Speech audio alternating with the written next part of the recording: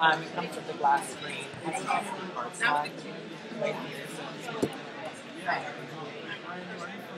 Um, 2:11. Took over an hour to do that. Okay, so here are the rules. The rule is that you use your iPhone to start the time at the first location, the beginning of the first video. And then that's the starting time. And then the ending time is the beginning, like I just did there, with your iPhone at the last store. So I think it was like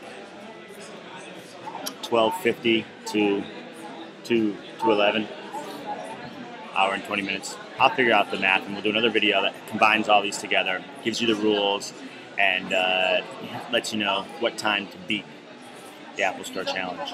So what you're going to do is, before they open the new store up in the Upper West Side, which I have pictures of here, you have to go to the 3 Apple stores to do it. Once they open the 4th store in New York City, the challenge is closed. It's the best time. He's going to win an old iPod of mine, I think. That's probably what I'm going to do. Okay, so that's it, sleepyheads.